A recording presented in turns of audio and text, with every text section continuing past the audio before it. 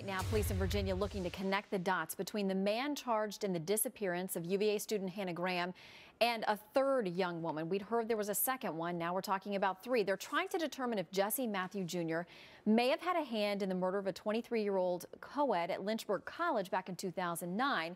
This comes just days after they said forensic evidence linked Matthew to the 2009 killing of Virginia Tech co-ed. And now police say they're worried there could be even more victims. Let's talk about it with Brian Silber, a former prosecutor, and Pilar Prinz, a trial attorney. Good to see you both. Good morning. Good to see you. All right, Pilar, let me start with you.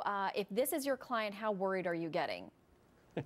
Well, right now, Shannon, all we know is circumstantial evidence. And what his defense attorney has publicly stated so far is that the state has yet to give him any evidence that's credible evidence that links his client to these other crimes. So at this point, unless he's spoken to his client and knows something we don't know, I, as a defense attorney, I would be concerned because I think that the state is going to do everything they can to link him to these two other crimes, but so far they haven't shown him anything.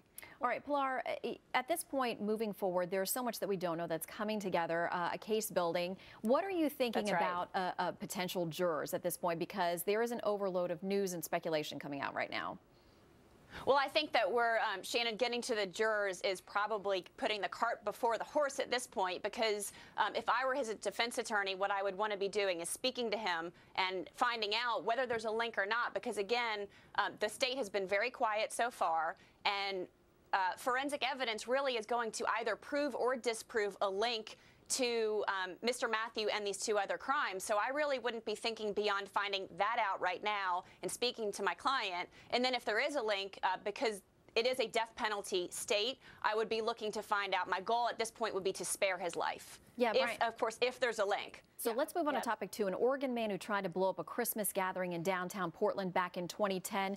It's kind of been out of the headlines, but this guy's going to learn his fate later today. The 23-year-old Somali American was convicted last year. He's now facing up to 40 years behind bars. And just to remind people, he pressed a button on a cell phone that he thought was going to detonate some type of explosive there, but really it was a phony. It had been, put together by law enforcement, so there was no actual danger. But he didn't know that. So, Pilar, what do you think? Prosecutors want 40 years for this guy.